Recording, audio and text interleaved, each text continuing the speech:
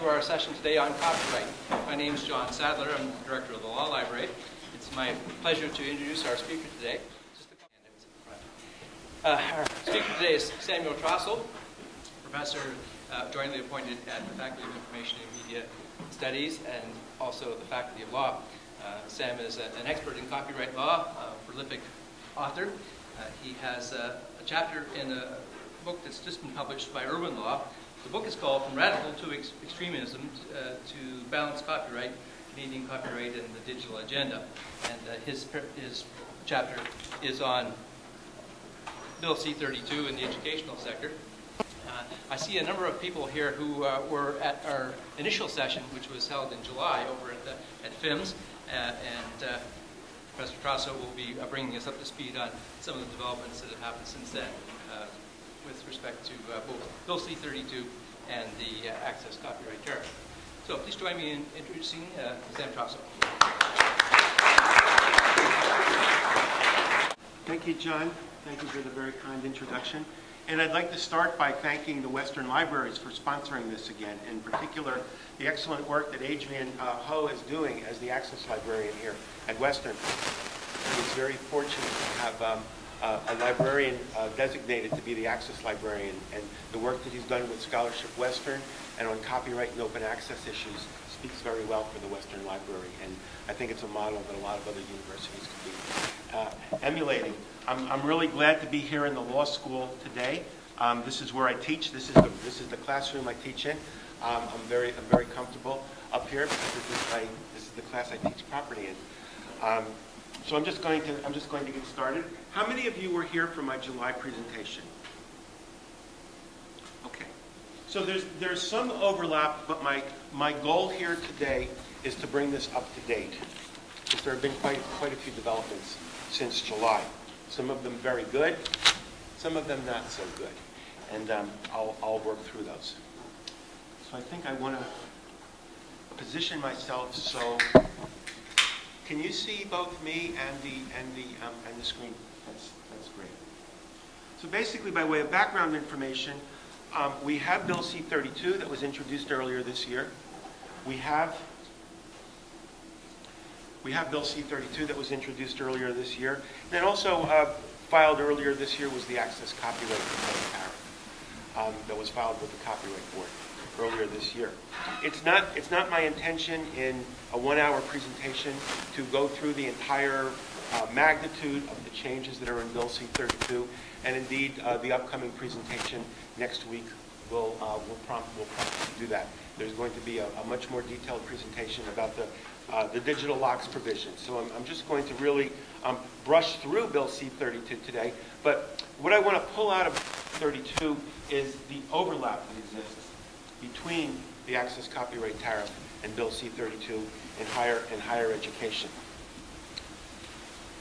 The reason I call this talk Double Trouble, or Still Double Trouble, is it does appear to me, and I'll develop this towards the end, it does appear to me that some of the provisions in the Access Copyright Tariff overlap quite a bit with some of the provisions in Bill C-32, and I believe that there is a concerted effort by Access Copyright and its supporters to create provisions in the new bill that will make the implementation of its proposed tariff a lot easier. One thing that's really important to remember from the beginning: a university does not have to accept the terms of a proposed tariff. A university has a policy decision to make about whether it wants to continue with the Access Copyright Tariff or whether it wants to walk.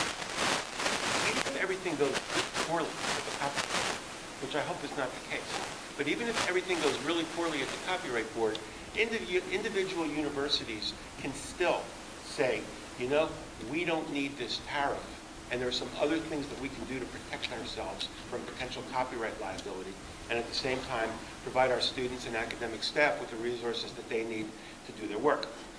Now, in order to get into some of the implications of the proposed tariff, it's necessary to talk a little bit about copyright basics. I can't do a full introduction to copyright law in the short amount of time I have, and looking around the room, I sense that most of you have already had some type of Introduction to Copyright Law. So I'm going to breeze through that really, really quickly and then try to get into in more detail the problems with the proposed tariff. I gave a talk for the Weldon Library a year or two ago, and you can access that on my scholarship on Western Press 3. That talk goes into more detail about copyright basics. But just in a nutshell, the important copyright points that we need to have when we discuss the tariff is what are the exclusive rights that the owner has. And basically, Section 3 of the Copyright Act creates the exclusive rights for the owners. And the main one that we're concerned about here is to produce the work or any substantial part of it in any material form. And there are a variety of other rights in Section 3. To publicly perform the work, to communicate the work to the public by telecommunication.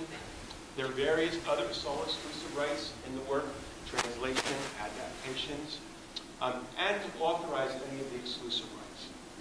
For our purposes today, we're most concerned with the reproduction right, because that is the right that's implicated by the access copyright tariff. The next important copyright point to make is, what is copyright infringement? Because I think the main reason why we're concerned about the whole question of the access copyright tariff, or license as it previously was called, is that we want to avoid copyright liability. We want to avoid copyright infringement liability. We want to protect our institutions against the threat of substantial infringement liability. The problem with the Copyright Act, the way it's understood by people, not so much the way it's drafted, but the way it's understood by people, is people understand Section 27. People understand that it's an infringement to do something without the consent of the owner, that the owner has the sole exclusive right to do. Now, that is not the picture of clarity in terms of how it's drafted, because it's circular. In order for this to make sense, you have to refer back to Section 3.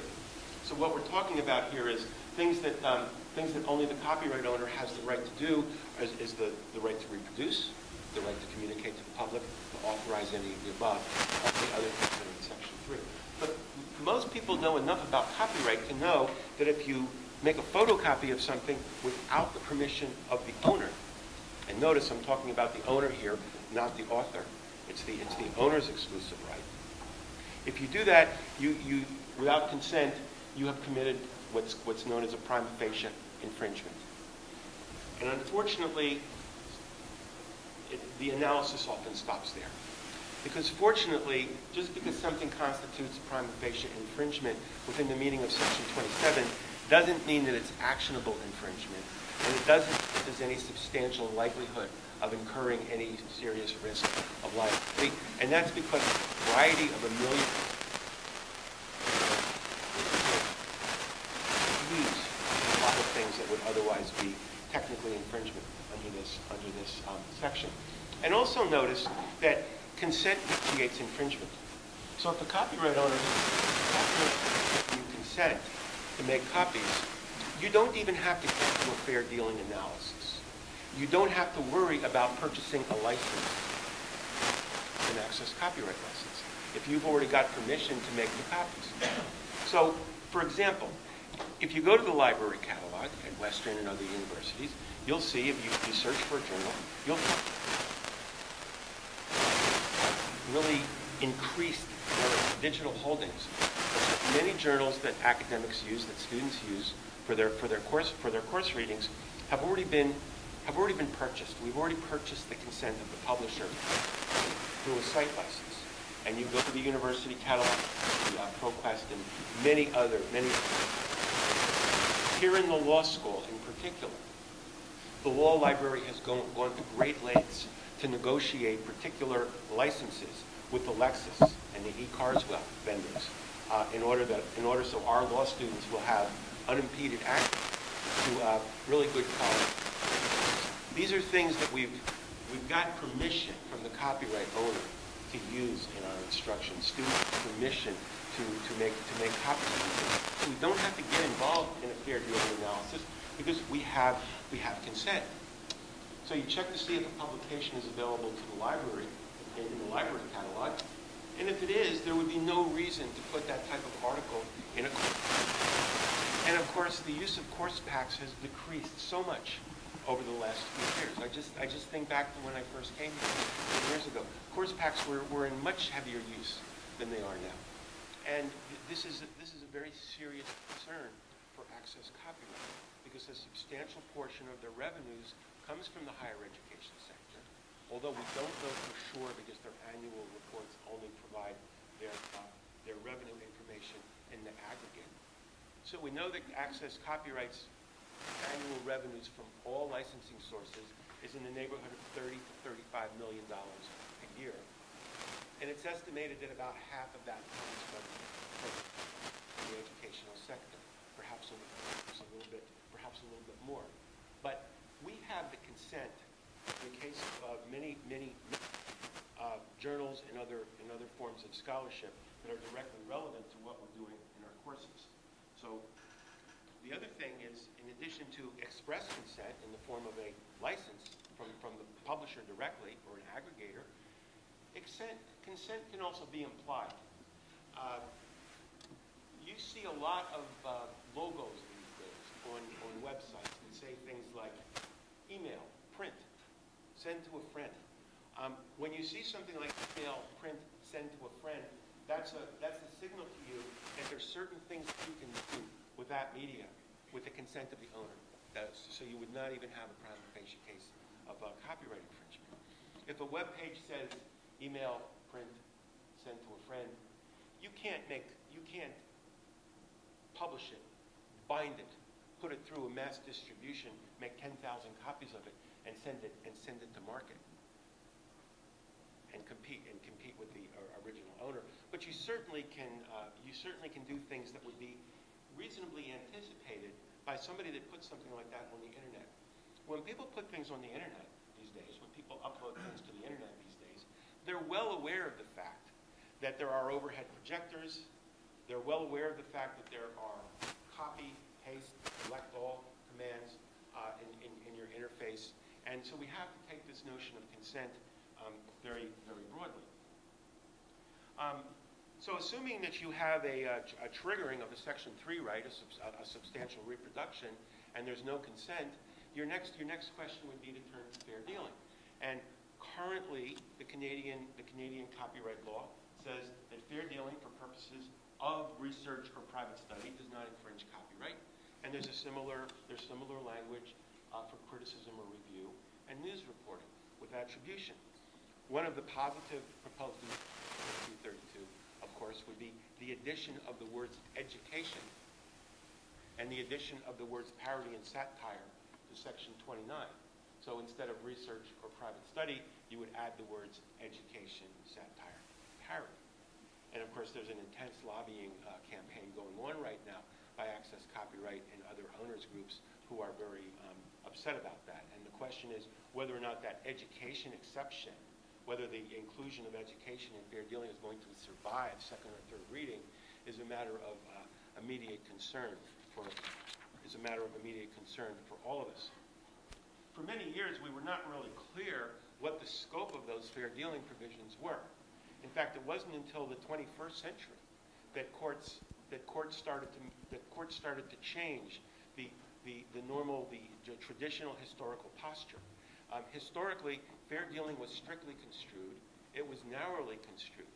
It was given a very hostile reaction by the Canadian courts, and it was felt that the overall importance of copyright law was to protect the property interests of the owner. So something like fair dealing, which takes away from the owner's rights, should be very narrowly construed. And in fact, the trial court decision in CCH and much of the earlier case law was all about denying fair dealing. And then in 2002, we had somewhat of a breakthrough. We had the Court of Appeal decision in the CCH case say that fair dealing really needs to be broadly construed. And then on top of that, we had the massive shift in the Supreme Court decision in 2004, where a unanimous Supreme Court said that the fair dealing exception is properly understood as a defense. However, users' rights are not just loopholes. Both owner rights and user rights should be given a fair and balanced reading that they deserve. And in the case of research, which was under consideration in the CCH case, research must be given a large and liberal interpretation. And this really changed. This really changed the whole fair dealing, the perspective on fair dealing. It's now something that's considered to be a user's right that's an integral part of the act. And when we try to do at an institutional level, when we try to engage in a risk analysis of how much can we rely on fair dealing, it's very clear that prior to 2002, prior to 2004, a much more cautious, risk-averse position was warranted. But the same position that seemed reasonable in 2003, 2004, was not reasonable in 2007. And it most certainly is not reasonable in 2010. The other thing that the CCH court did was, and I'm not going to go through the entire CCH decision, I think it's something that you should all become familiar with and you should all look at, especially people who are doing library information services, because the case arose in the context of a library. But the CCH court adopted fair dealing criteria. And basically, so long as you can come within one of those original criteria, research, private study, perhaps no education, if that stays in, broadly construed as directed by the Supreme Court, then you would go through these factually dependent criteria to determine whether or not fair dealing is present in a certain situation. Now, I want to look at what the Access Copyright License looked at, because we're in the transition year right now. The Access Copyright License that was negotiated back in 2004 was a 3-year license. Now, keep in mind that in 2004, the question of fair dealing was not as settled as it is today. It was still in a state of flux. Yes, we had the benefit of the 2002 Court of Appeal decision, but we did not yet have the Supreme Court decision. So it's quite understandable that the current Access Copyright License that went from 2004 to 2007 continued this policy of not really paying a lot of attention to fair dealing. You could look at the agreement. It's online. The library has posted it. The library is online. There's the URL in the top line.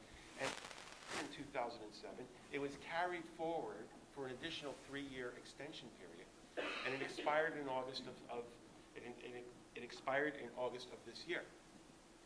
And what happened was Access Copyright went to the Copyright Board early this year, and they filed a substantially different proposed tariff. So if one of the things we need to do is we need to carefully compare the terms of the current Access Copyright License, which was negotiated by AUCC on behalf of all the Canadian universities. Western signed the license. Western is a direct party with Access Copyright for this license. It was negotiated centrally by AUCC, but individual institutions needed to sign it. And until August 31st, that's the license that was in effect. And I understand that Western signed an extension holding that license, carrying it forward to the end of this year until December 31st. Now, some of the things that are in the current license that are important to understand, because they're so different from the proposed tariff, is, first of all, payment was made in 2 ways. First of all, there was the non-identifiable copying that goes on at all the photocopy machines on campus. And the payment for that made on the basis of the full-time equivalent student body. And the rate was $3.38 per FTE. One could argue that after CCH, that rate was too high, and it needed to come down. Although it was $3.38, that was the 2007 rate, and that was extended through 2010. In addition to the $3.38 per FTE, there was then the course pack portion, where if there was an identifiable work that was put into a course pack, then there would be a 10-cent a page fee that would be paid at the cash register at the time the student purchases the course pack. Of course, as I indicated before, course packs have dwindled in their importance, largely, I think, due to the efforts of the library to make sure that a good run of the journals that we need for our teaching are available through broad site licenses. But I think there are other reasons why course packs have gone into disfavor. They're expensive. Lots of times they include materials that are not compensable, because unless you go to the bookstore and say, here's a form I'm going to fill out that explains why this is not a compensable copy, the students will often be charged 10 cents a page for including things that are not compensable copies. Course packs are not really particularly user-friendly. There's all this language on it that says, do not give to anybody else. I don't believe the Western Library actually purchases and collects course packs, putting them on reserve, because I think Access Copyright would be very upset about that. So it's largely, there are reasons why people don't like course packs. From the point of view of a professor, to get a course pack order in by the deadline is difficult. If you're not teaching the exact same course term after term after term, you're teaching in an area that is constantly changing. It's you really don't know sometimes until the day before class what you're going to talk about, because when you've got current events overtaking situations, you have to rely on some amount of flexibility to bring current events into the class, and that's I think that's evident quite a bit. The other thing is the Access Copyright License, in effect, reserved the question of fair dealing. It reserved the question of fair dealing. It says, look, we can't agree on what fair dealing is, so we're just going to agree to disagree about what fair dealing is. And if something constitutes fair dealing, it's excluded.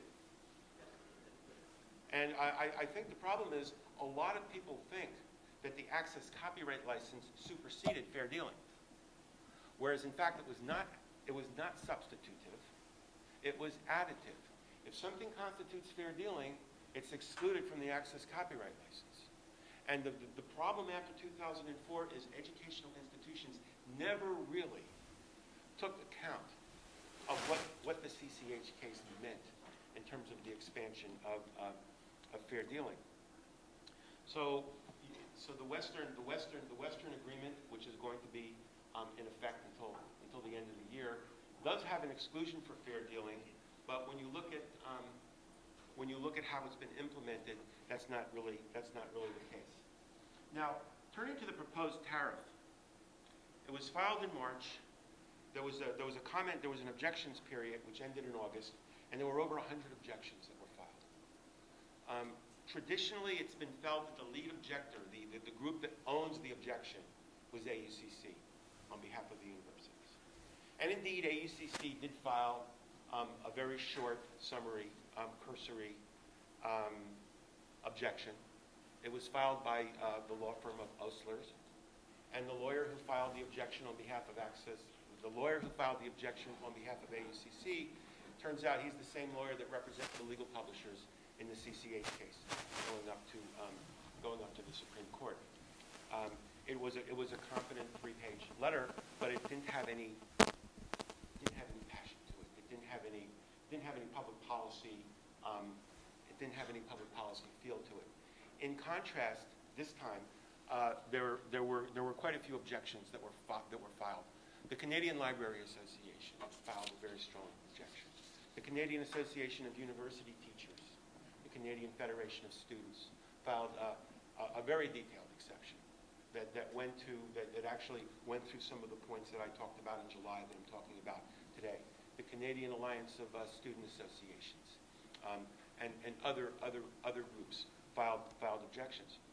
So right now what you've got at the Copyright Board is a very, very interesting situation where you've got this exceptionally controversial tariff. And keep in mind, this is Access Copyright's inaugural tariff. This is their first tariff that's going to the Copyright Board. Because recall, previous iterations of this did not go to the Copyright Board. They were negotiated between AUCC and Access Copyright. So this is actually the first time that Access Copyright is going to the Copyright Board.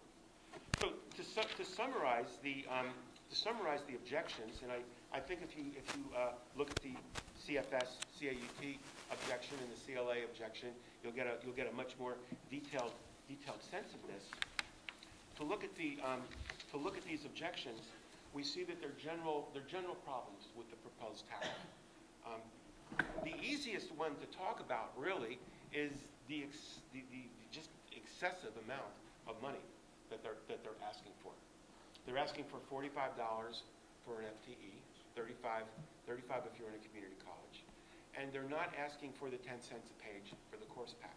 So rather than have a somewhat reasonable low FTE plus the 10 cents a page for the course pack, they've decided to not abandon the course pack, because as we'll see, we still have the burden of reporting what goes into the course collections. But they're not collecting the 10 cents a page. So the analogy that I made in the comments to the press that got picked up in the Western News was, this is like going to an all-you-can-eat buffet. It's $45 a head. We're not going to be charging you 10 cents a page for additional copies you make, but each student is going to be assessed $45. We have no idea where they got the $45 from, and on its face, it's excessive. If you look at the statistics of FTE students in Canada, and put this matter in some perspective, it's exceptionally, it's unbelievable, it's extraordinary that they have set this so high. Because if you multiply the FTE for community colleges times $35 and the FTE for colleges and universities at $45 and take out Quebec, you're looking at about $40 million a year, which is extraordinary given Access Copyright's current revenues from everyone, which includes K through 12, it includes businesses, it includes governments, is less than $35 million a year. So I think it's fair to say that this is a cash grab. And it's understood that the way the Copyright Board often works, at least in the end, the way it turns out, is one side says 2, another side says 10, and you end up with 6. So probably as smart negotiators, they started a little high. But there's no reasonable basis. There's no reasonable basis for why it's that high. This is a problem. It's going to create a problem for students, and for the most part, I think universities have been responsible in not passing this increase on to students right away. There is one notable exception, however, I'm very, very sorry to say, and that's the University of Western Ontario, which in June the Board of Governors passed a fee increase on to the students to cover the anticipated possible fee increase. Basically, they're saying that it's not really going to be $45, more likely that it will be $25 or $30. In the agenda item before the Board of Governors, they said it's expected that it will be $25 to $30. In the minutes, now it is hoped it will be $25, $30. So I don't know where the Board of Governors is getting its information from, but this was an exceptionally bad move on their part, and it essentially is like waving the white flag before we even started.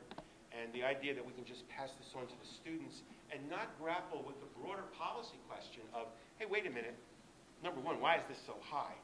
Number two, what about all these other problems which they didn't even consider? And number three, if we don't like this license, we don't like this tariff at the end of the procedure, we don't have to take it. We can implement some other policy. And rather than do that, the Western way is to just don't ask any questions, pass the fee increase on to the students. Unfortunately, this is going to spread. And I understand that Wilfrid Laurier now is going to be looking at the same proposal in November. I hope that there will be more questions raised by the students at Wilfrid Laurier. I think one notable thing here is not only did the student representative on the Board of Governors support this, he seconded it. So I hope that there will be some more careful thought given to the students at Laurier than was done here at Western. So in addition to the fact that there's a excessive and unjustified increase, there are a lot of other problems with the tariff, some of which go way beyond copyright concerns. They go to concerns of academic freedom, they go to concerns of privacy, and they go to concerns of what the fundamental nature of the ability of members of a university community to communicate with each other, using things like email can be, without it being picked up by an agency like Access Copyright. Before I was making the argument that university libraries, university administrations do not always do a good job understanding the dual nature of the access copyright fair dealing relationship. And this is just some language from the Waterloo page, which is, as university web pages go in terms of copyright materials, Waterloo's is actually one of the better ones. Certainly much better than York's, which says if you want to make copies of materials not covered by the license and the materials not in the public domain, then permission must be obtained from the owner. And this is just absolutely dreadful. And until a couple of months ago, this is what was up at Western. Mercifully, they have changed it to say or constitutes fair dealing. So Western's a bit ahead of the game in that respect. But I go into much more detail in the article in the Geist Reader about the failure of the university establishments to properly implement fair dealing. But getting back to the problems with the proposed tariff, so I've already talked about the excessive assessment. The overbroad definition of copy takes us back to what's in the Copyright Act. And I don't mean for you to have to digest all of this now. It's on the web, and this is the actual text from the license. But notice that it includes posting a link or a hyperlink to a digital copy. Now, under even the broadest possible reading of Section 3, the owner's reproduction right does not, under any circumstances, include posting a link or a hyperlink to a digital copy. We have something called hypertext. We have something called the World Wide Web. We have the Internet exactly because posting to other people's work is not a compensable copy. So for access copyright to even include this in their definition of copy, and we'll see in a moment that if something is included within the definition of copy, that's going to trigger other things that are going to happen. This is a huge problem. As is projecting an image or displaying a digital copy. There are provisions in the Copyright Act that make it clear that you can do that without infringement. So to include some of these things, transmitting a digital copy from a secure network and storing it on a local storage device, projecting the image, displaying a digital copy, and exceptionally posting a link or a hyperlink to a digital copy, these just are not compensable. These just are not compensable events under Section 3. The Copyright Board does not have the authority in a Copyright Board proceeding to expand the definition of Section 3. That would be something that if Parliament wanted to say that there was going to be a posting right, a hyperlinking right in Section 3. Well, I don't think Parliament would do that, but it would be Parliament that would have to. Do that. Now, currently we have what's known as course packs, but we're not going to have a 10-cent a page collection for course packs. We're going to have what's now called course collections. One of the other differences between the current access copyright license and where this is going is that the current access copyright license is for mechanical reprography, photocopy into course packs, and other mechanical reproductions. This is everything digital. You can see that this is essentially digital. So I want to look very carefully at this definition of course collection because this is where we have the problem. Course collection means assembled paper copies of published works, fine, that's what we have now. Digital copies of published works that are emailed, linked, or hyperlinked to, or posted, uploaded to, or stored on a secure network. That is, when you unpack that phrase, when you unpack this B phrase here, there's a lot going on there. And if I read that correctly, I see the word emailed. And I don't know how Access Copyright expects to be able to have access to the contents of emails that go back and forth between the people who were involved. Presumably here we're talking about professors to students, or maybe even to other students. But I think it's really a problem that this is so broad. The reason why the reason why it's so problematic is when we get to the reporting requirements, even though we're not paying 10 cents a page, because we're paying per head, the reporting requirements include monthly reports, preparing monthly reports for Access Copyright that include any additions to the course collection in the last month. which under this language would include, I think, stuff that professors email to students, which means Access Copyright is going to have an expectation of having access to all of our secure servers, including our emails. Yeah, so this is a very significant inclusion. So we've got the overbroad definitions. We've got the overbroad amount of money. Recall that in the current Access Copyright license, there was an exclusion for fair dealing. If something is fair dealing, it's not included. There is no similar exclusion in the proposed tariff.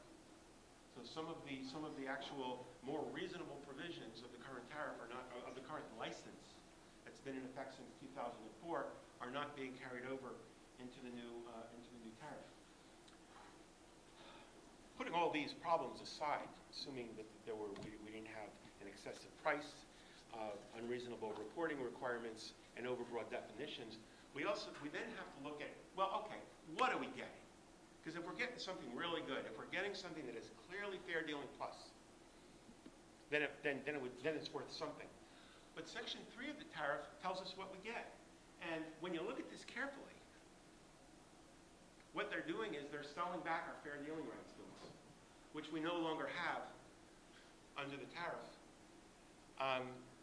It's not like you can go beyond this. So all of the rights that you would have under the tariff, such as they are limited to 10% of the work, maybe 20% of the work, an article, things that under a reasonable interpretation of fair dealing might be included within fair dealing.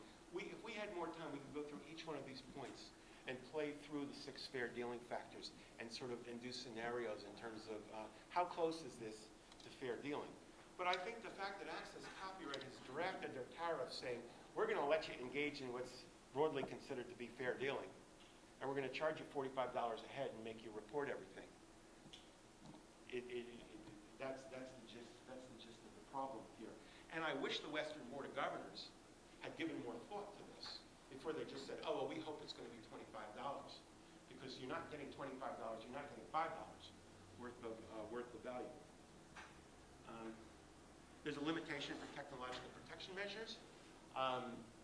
This tariff does not authorize you to circumvent a digital lock, which is not that relevant under current law, but it most certainly would be relevant under Bill C-32. I will leave that to the next speaker to discuss in more detail how that's going to be implemented. So I'm going to move off that now. Here's your definition of technological protection measures in Bill C-32. But the reporting requirements. Not only do you have to do the normal bibliographic information, but you have to give them information about licenses that you have with publishers. Notice under M it says direct license from publisher aggregator if applicable. Now, if you've contracted directly with a publisher aggregator, you've purchased their consent. That is of no concern whatsoever to Access Copyright. Because assuming the Access Copyright license is worth something, it certainly doesn't mean anything if you've already purchased the consent of the direct owner. Because all the Access Copyright license is doing is acting as a substitute for that consent. So this is troublesome. With respect to emails, the educational institution shall only be required to compile the above record for digital copies emailed by or on behalf of a staff member. Now, while this is written in the form of an exclusion that might give some comfort to students who are not staff members, for those of us who are staff members, which would include a very, very broad definition, it's not just professors, it's all academic staff, it's all graduate assistants. That includes your email. It says it right there. And within 30 days at the end of each month, the institution shall forward the record in Section 6.1 to Access Copyright. They're going to set up an information system that is able to capture all the emails I send to my students every month and everything that I put on whatever the new OWL configuration is, post-WebCT, whatever that's going to be, the secure server information. Every month, this is an exceptionally invasive reporting requirement. In addition to the reporting requirement, there are survey requirements. The institution will participate in the survey and will ensure that all authorized persons cooperate fully with the requirements of access copyright. And if an educational institution unreasonably refuses to participate in the survey, the licenses will cease to be in effect, whereupon you must sort of erase all digital copies that you have under the license. So believe me, once an institution goes this far, they're going to want to cooperate with this, which also means, how is the university going to ensure that all authorized persons fully cooperate?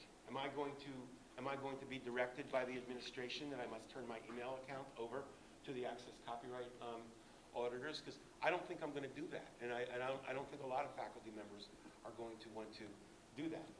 The problem being that the university already has access to all of my emails, so even if I don't want to do it, they may just say, well, we're under a contractual obligation to do it.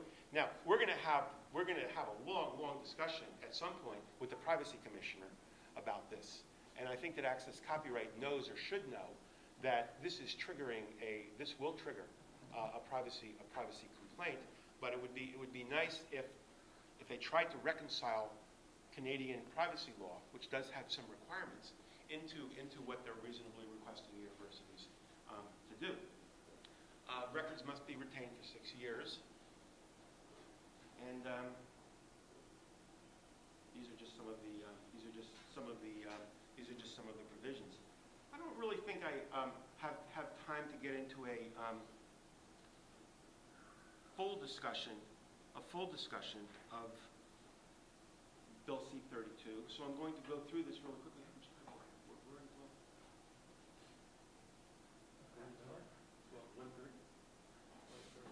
Okay, and I want to leave time for your questions and comments, so I'm just going to make this exceptionally brief. There's some, unlike Bill 61, pardon? 145. 145, okay. I still want to leave time for questions and comments from you. Unlike Bill C-61, which didn't have much going for it at all, there are some reasonably good provisions in Bill C-32. I've already spoken about the educational provisions. Fundamental flaw, of course, is the digital locks provisions. We've got the expansion of fair dealing. Not quite the such as language that we were hoping for, but putting education in certainly is a big improvement for educators. Then you've got some of these new sections, 2921 through 2924, which all do nice things. These are all steps in the positive directions, but why not subsume all these individual situations within a broader fair dealing? The problem with these other new provisions is they contain their own limitations and counter exceptions, particularly with respect to your obligation not to circumvent technological protections. So while these are nice, they don't really go far enough, and it would make more sense to just sort of incorporate them into fair dealing. For instance, the user-generated content, which is huge. That should just be seen as something that comes within fair dealing, and to the extent that it's transformative, that would be a factor that would help the person quite a bit in terms of fair dealing. There's special exceptions for educational institutions, which I think warrant a little bit of discussion, because I think these are all very bad. I think all 4 of these are very bad, and the educational community should be opposing these, especially 30.02 and 30.03. 30.01 has this exceptionally difficult and complex definition of a lesson, and it says you can make digital copies for use presumably in distance education. If you do certain things, and if you make sure that there's certain copy and use controls in effect. Most of these activities will already be permitted under fair dealing if you give fair dealing a reasonable interpretation. There's also the exceptionally controversial section 30.04, special internet exception, that's being promoted by some of the groups in the educational community, whereas other groups in the educational community are opposed to it. I don't really have time to adequately treat this question today. I do deal with it in some great detail in the new article in the Geist Reader. And this is an example of slides that could have been removed. I wanted to talk about Section 30.02. Section 30.02 is a very, very strange and little understood and technical provision, highly unreadable, highly difficult to understand.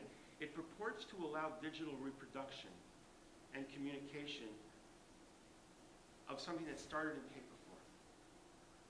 And now you're allowed to digitally reproduce it. But it only applies, and here's the rub, it only applies to educational institutions that have a reprographic license with access copyright. The problem with that is it expired on August 31st. And of course, you can get an extension through December 31st. And Access Copyright has also asked universities across Canada to execute a further extension post-January 1st, 2011. What 30.02 does in essence is it locks in, it gives universities sort of an incentive to be locked in to access copyright agreements in an environment where they probably have options to walk away from access copyright entirely.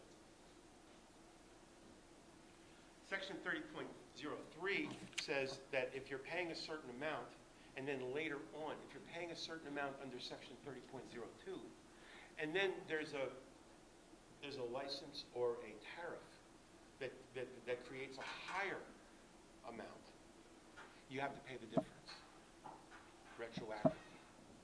And in fairness, if it's a lower amount, you get refunded the difference retroactively. The problem with this is, and it doesn't say record keeping, is Section 30.03 must imply that if you're under an obligation to make up the difference, you're going to have to keep records of everything you do. Now, the reason why I think there's this tie-in, which I claimed at the beginning of the discussion, between Bill C-32 and the access copyright proposed tariff is exactly this.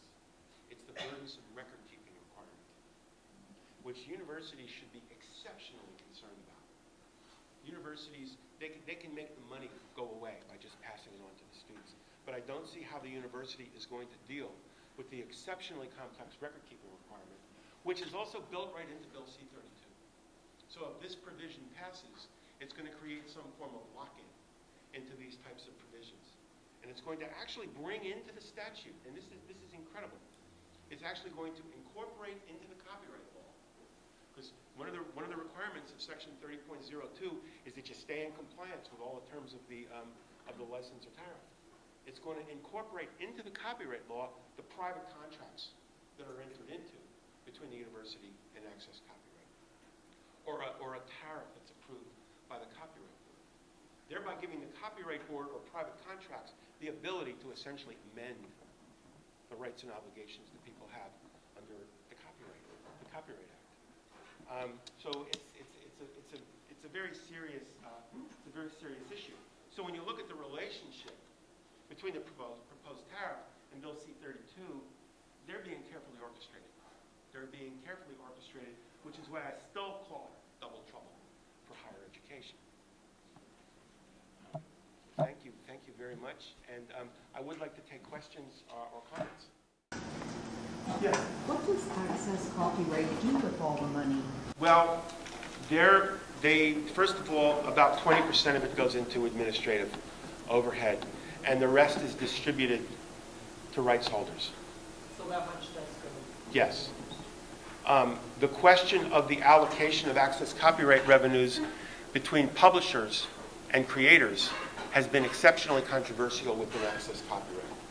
Several years ago, access copyright, under pressure, not from the copyright critics, not from the people who are writing in Michael Geist's reader, not by the library community, not by TALP, not by these law professors like Michael and myself, but by the actual writers groups who are in access copyright. They were pressured to have an outside investigator come in and do a thorough study of access copyright's distribution practices. And Professor Friedland, formerly the dean at the University of Toronto, a very, very well-respected legal educator, wrote a report that was exceptionally critical of access copyright, and that it called for a variety of different changes. And to access copyright's credit, they did eventually post the full text of that report, which you can get to if you go to the Access Copyright site. But there still is a lot of dissatisfaction among the actual creators as to how the distributions are made. And I would take the position that it favors large publishers more so than the small authors who they stand behind in lobbying times. And it's still very controversial. What do you think that we can do at this point to make any sort of difference? Well, I think there are, first of all, Bill C-32 is still very much alive and on the table, and I think to the extent that there's going to be any lobbying with your member of Parliament, if you're inclined to write letters to MPs, I think the two main messages are, first and foremost, leave education in fair dealing. It's essential that education be retained, that the word education be retained in fair dealing. The other educational provisions, I think, are secondary to that, but that is where Access Copyright in the publishing industry is putting all of their lobbying attention into getting the word education taken out. They're not that disturbed about the parody or satire. That's probably going to happen, but it's the word education they want to take out. That's point number one. And point two is the digital locks provisions need to be substantially amended so they only apply to acts which constitute infringement. Because as they're drafted, they're like the digital locks provisions in the Digital Millennium Copyright Act. And it's not limited, the prohibition on circumvention is not limited to acts that otherwise constitute infringement. And I imagine that you will go into this in some greater detail when you talk about technological protections next week. So I didn't dwell on that, but you could be guilty of circumventing the technological protection measures, even if your reason for going inside the information store is to pull out public domain materials, to pull out things that would constitute fair dealing under the circumstances. So the message to legislatures has to be limit the digital locks provisions to situations where there's infringement. In 2005, the Bill C-60 that was put forward had a digital locks provision, and that was reasonably balanced. That was limited to acts of infringement. Whereas Bill C-61 and Bill C-32 go way beyond that, and it's like the U.S. Digital Millennium Copyright Act, which is why I think we're quite justified in referring to it as the Canadian DMCA. So there's that lobbying. The number two, beyond that, I think the access copyright tariff at the board has to be opposed.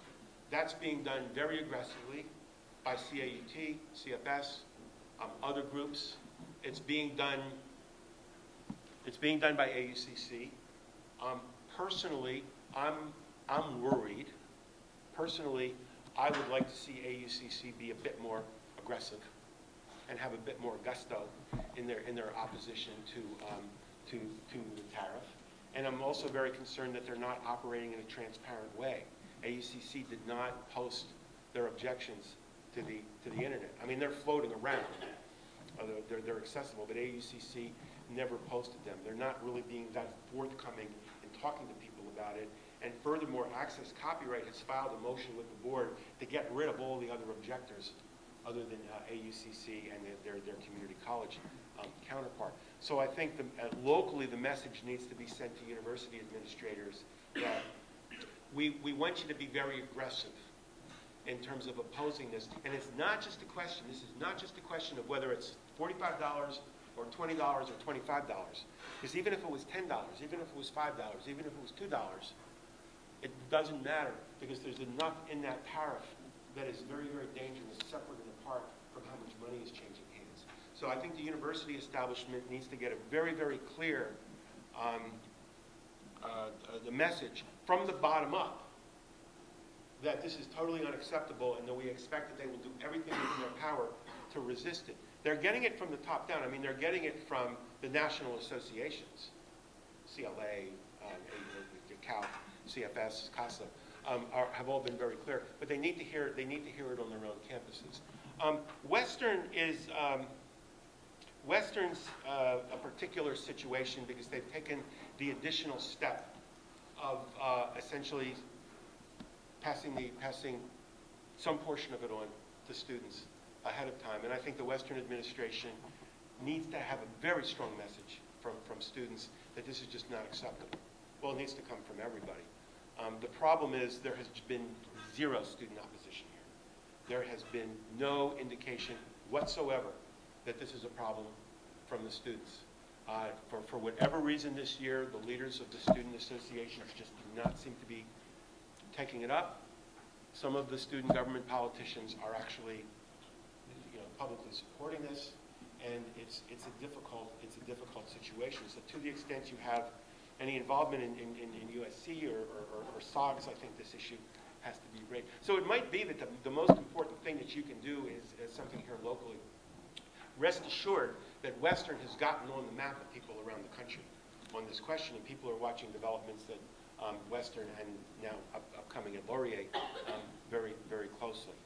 So in terms of what you can do that would have some effect, I think there's the national lobbying, of course, but there's also the local practice, which is particularly important here at Western. Yes. Is there any possibility of a third party emerging to break the monopoly that Access Copyright has on this and sort of not-for-profit? This is an exceptionally interesting question that you're raising. And a legal scholar and practitioner by the name of Howard Knopf, K-N-O-P-F, wrote a very prescient piece a number of years ago pointing out that there's nothing in the Copyright Act that gives Access Copyright a monopoly. Anybody could set up a collective. And he was looking at the higher educational establishment to do that in a much better way than Access Copyright. I think his summary was CAUT may have the will but not the way, and AUCC probably has the way but not the will. And the problem would be getting those groups together. There's nothing in the Copyright Act that precludes another group from setting up an alternative collective. It goes back to what some of the basic values of the act. That's a really good question. But I think even beyond that, the era that we're in right now is very different from the 1988 era when the collectives were actually written into the Copyright Act. Basically, the 1988 legislation allowed access copyright to exist. Prior to that, it was just the public performance right in music that had collectives. And the legislative trade-off was, we are going to give you a pass on competition law. In other words, we're going to exempt you from competition liability. And I think that has to be re-examined. But the other thing that's changed since 1988 is, number one, you have much more in the way of site licenses from aggregators. Number two, people are creating their own works. Number three, you've got all the digital content out there, much of which is in a Creative Commons type of license. Number four, fair dealing is huge. That was 2004, where it was not in 2004. So all of the reasons why we need access to copyright in the first place need to be reevaluated. And while I think the question of having an alternative to access to copyright is something that needs to be explored, perhaps the better question is, do we need a collective at all? If we have reasonable fair dealing and if we're purchasing a lot of what we need. I mean, what do the law students here, especially with the work that the law library does in getting access to Lexis and eCarswell, what do the law students need the access copyright tariff for? When you consider that most of what they're studying are government works that are under a reproduction license anyway, and what's not, most of the literature comes through Lexis or Heinlein Line or something else we've licensed. So why do we even need it? It's good. There's still people that want to do that. The university, do they have to justify their